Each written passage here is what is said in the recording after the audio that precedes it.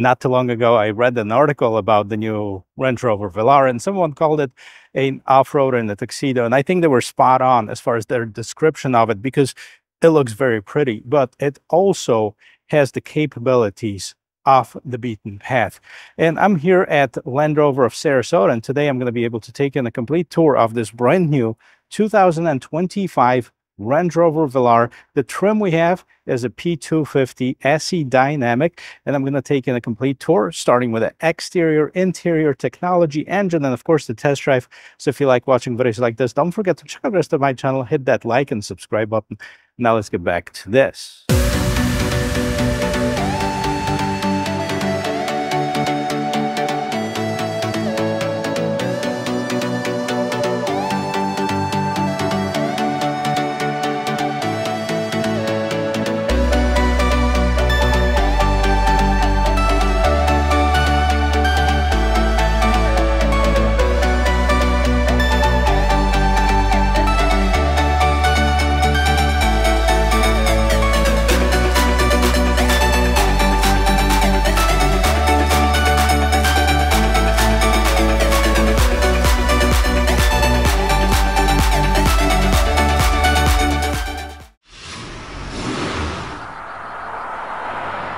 Here's a fun fact about Range Rover Velar. It was first introduced in 1969. Yes, the Velar was a cover name for the first Range Rover prototype.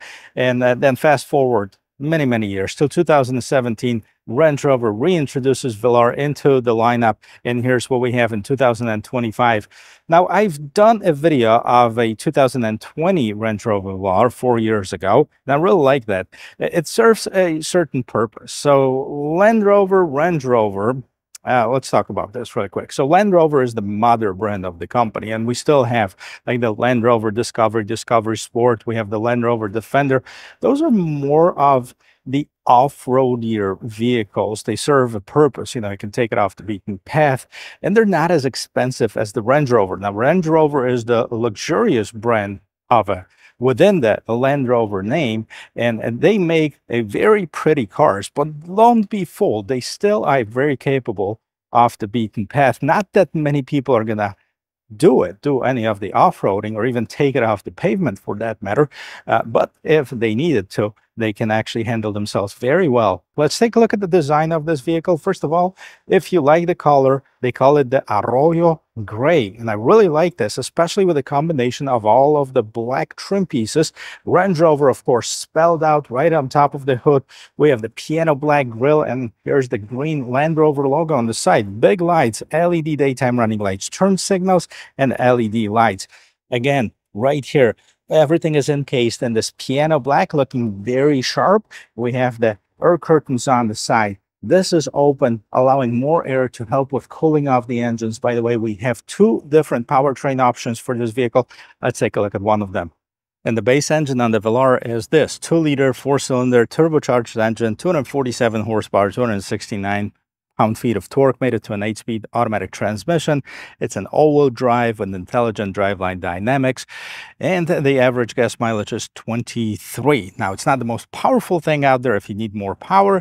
There's also available the P400 series, which got inline 6-cylinder engine with about 400 horsepower. So if power is your thing, you might opt in for that more powerful engine.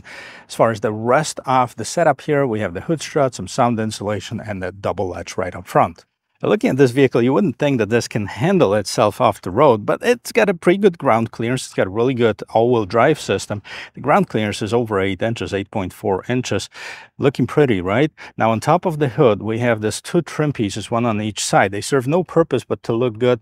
Range Rover spelled out in here. As far as the wheel and tires, this one has been upgraded with 20-inch wheels. We have 255 by 50 is the tire size, and this is the Pirelli Scorpion Zero, so definitely not an off-road tires, kind of, you know, all-terrain tire, if you will. We have another black trim piece on the side, and this vehicle has actually the contrast top package, which the roof and the pillars have been painted in the piano black color. We have the panoramic sunroof, door handles that pop up from the doors. The bottom of the vehicle is also dressed in the piano black. Look at this. press the button right here. As long as you have the key somewhere on you, the door handles will pop from the doors. Now it's set up to do it only on the driver door. We can change that in settings to make sure that all the doors open once you do that. Now, if we go around the corner, you see a really nice light. So the taillights start actually right on the side, nicely wrapping around the back, and they're connected in this piano black trim. Range Rover spelled out, and here we have the rear view camera down here at the bottom. The wiper is nicely hidden underneath that gate spoiler, and we have the third brake light there as well.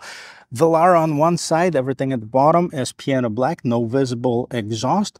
Well, let's pop this gate open and see how much room we have inside. The typical Range Rover remote, power gate. We have a bunch of goodies. Let me get those out. I'll show you what's inside.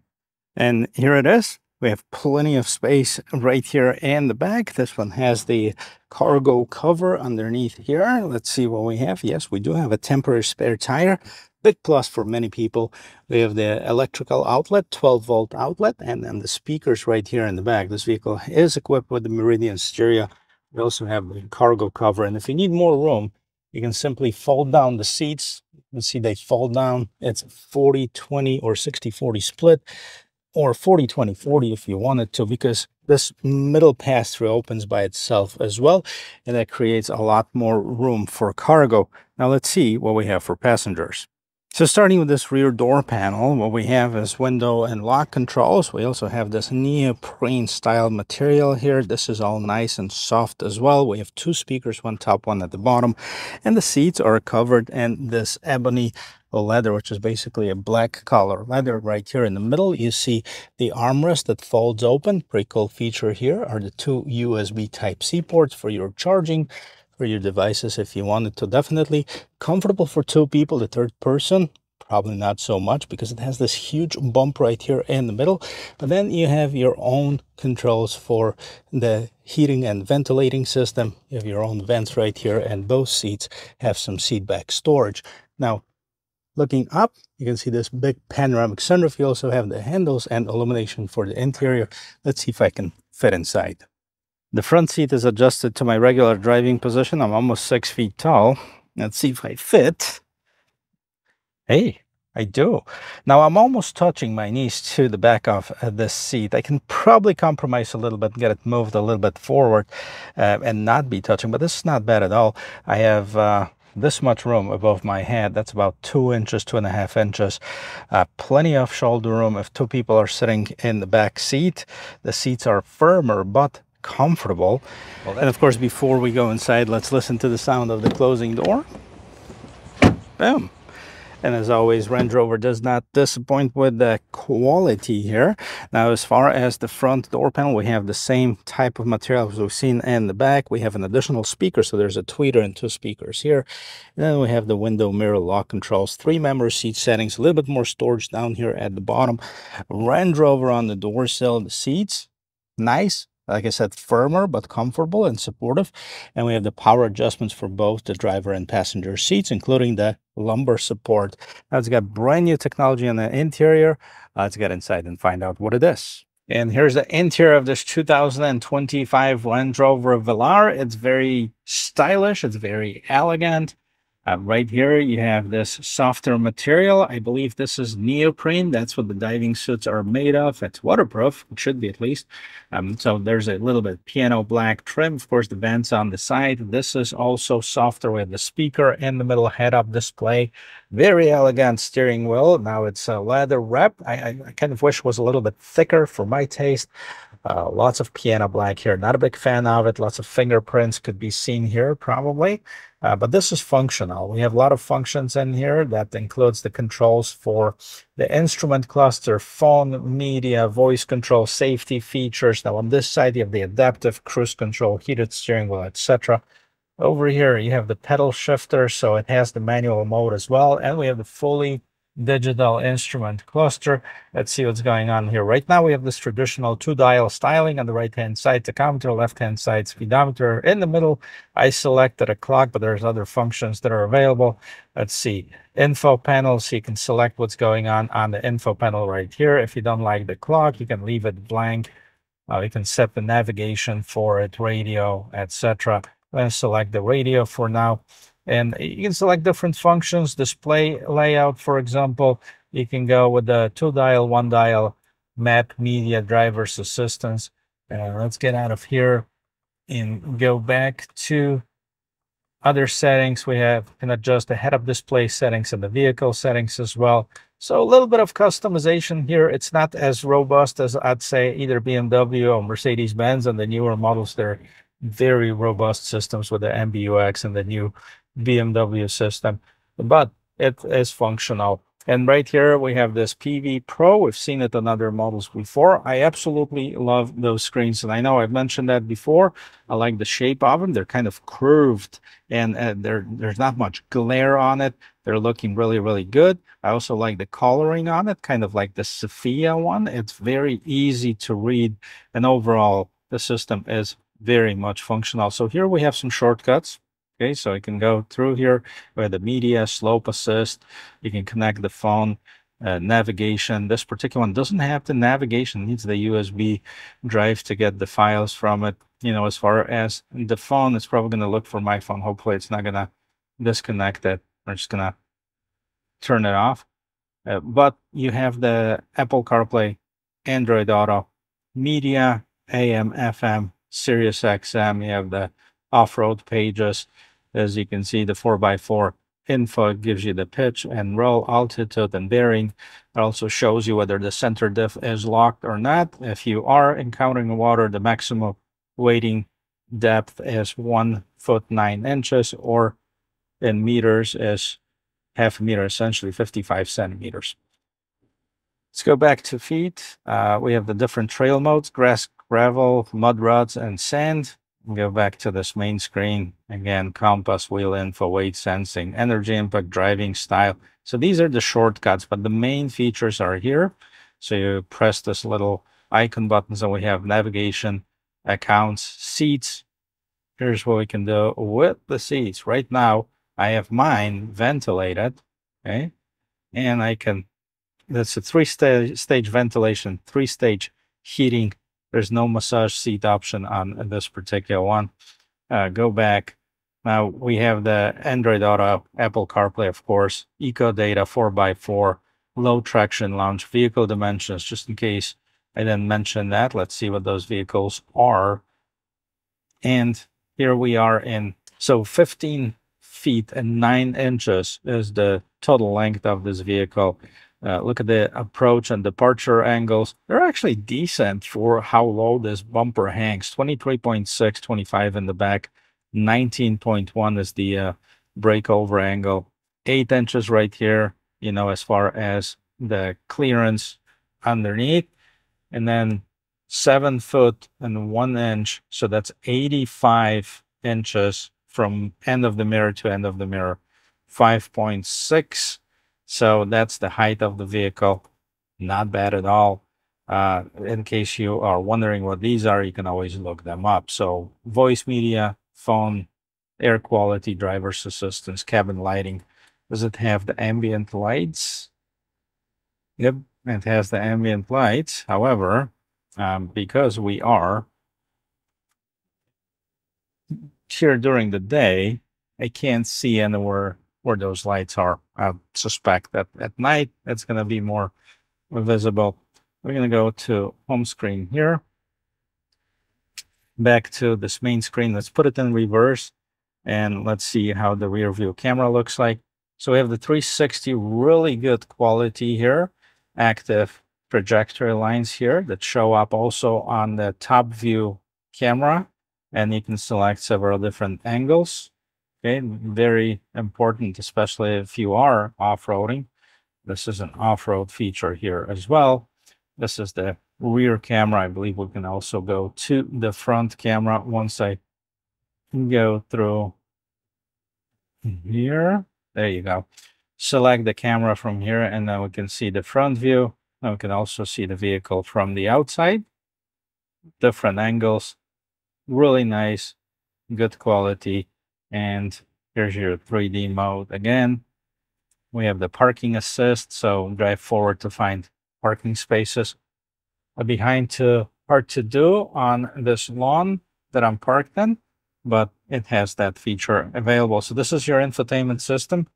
Down here, you have USB Type-C and a little bit of a shelf, but not big enough to put the phones in, unfortunately.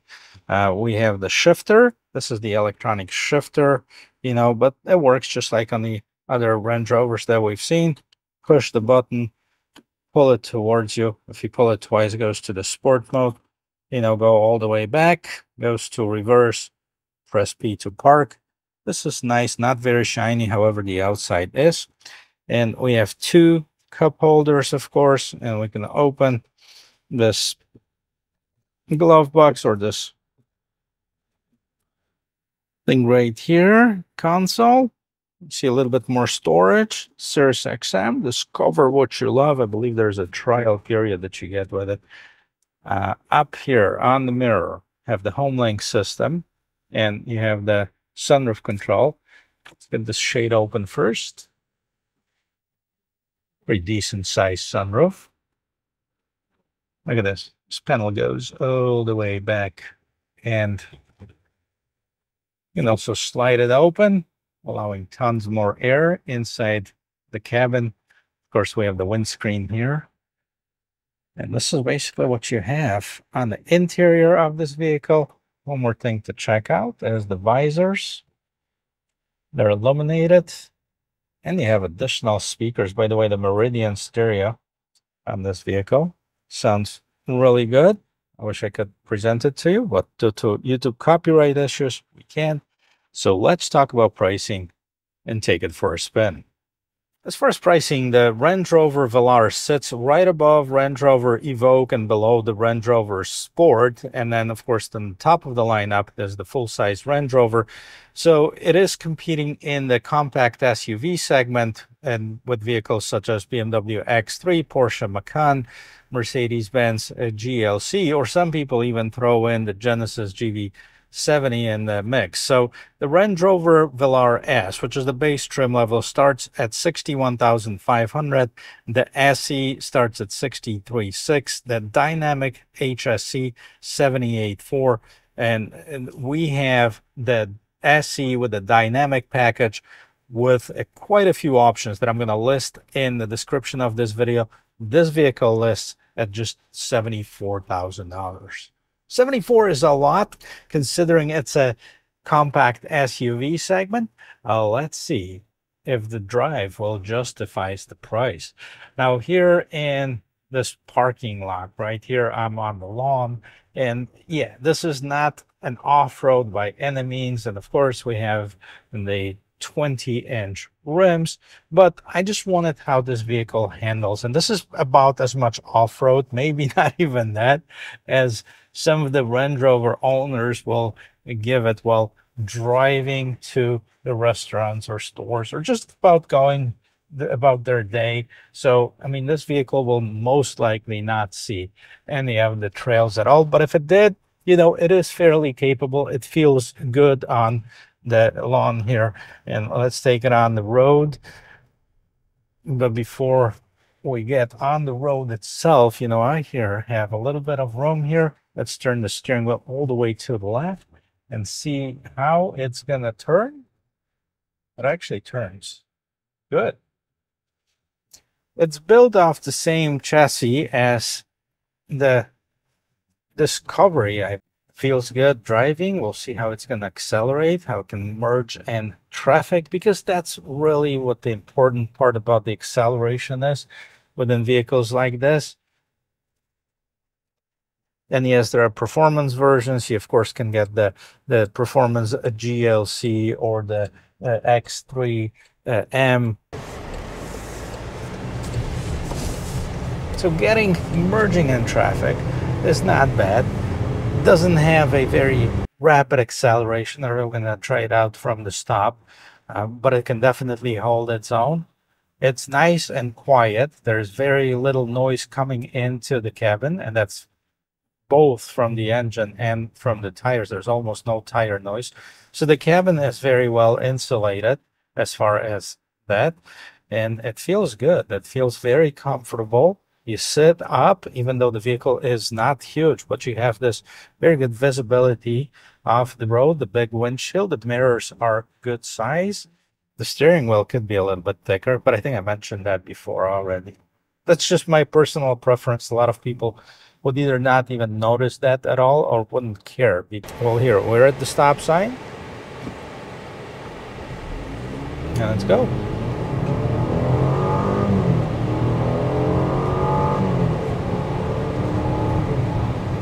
We got it. About 55 miles per hour. Not bad. If you need more power, go for the P400 series.